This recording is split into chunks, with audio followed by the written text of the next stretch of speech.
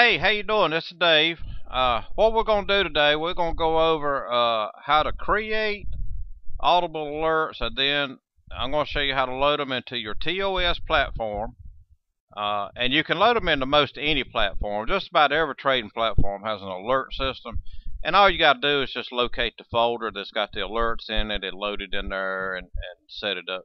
But I use TOS, so I'm going to show you how to do it in TOS. First thing you want to do, you want to go to Google and type in AT&T text-to-speech software. This page right here will come up. Okay. Right here you're going to have a drop-down menu that's got several different languages, and you got male and female voices to choose from. I have used this software for a long time, and I've got used to using Audrey, who speaks UK English, so I go with that one. And then we're going to go down here, and in this text box we're going to type in well, let's see, what kind of alert can we set up. Let's say we want to know when price breaks out of resistance area. So we're going to have Audrey tell us. She's going to say, hey Dave, price has broken above resistance. Okay, that's cool. Hey Dave, price is broken above resistance. Now, normally you would hit the speak button, and that would let you listen to how it's going to sound. The reason I can't do it on this video is because I found out today that when I open that, when I hit speak button, it's going to open a Windows media player window, and that causes my video not to upload to my editing software. It's just some kind of little glitch there. I don't know what it is, but it took me all day to figure it out. So you, on the other hand, you go ahead, hit speak, just listen to it, see what it's going to sound like. If you don't like it, you can go in here, you can pick different names or different voices, different languages. But anyway, I use Audrey from the UK.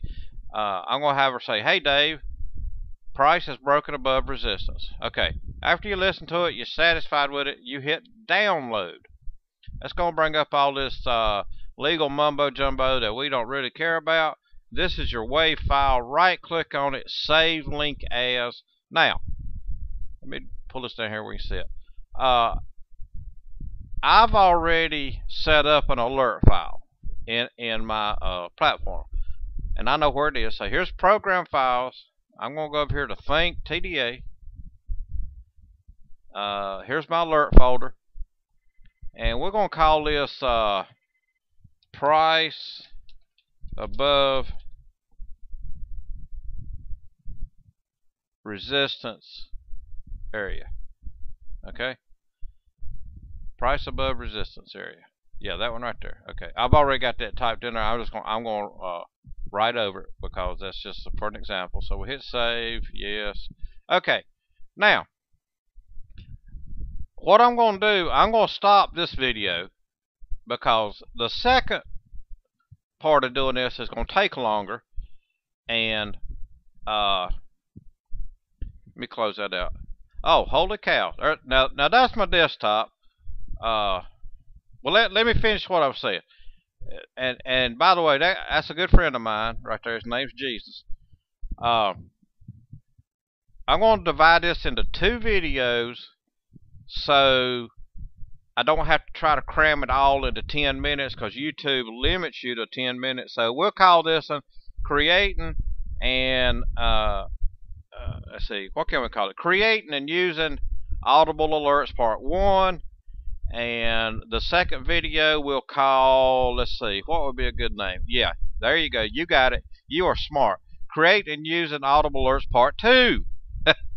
So anyway, now, I'm not trying to inject any kind of religion or even bring religion into this, but I closed that window. I didn't realize there was nothing else open.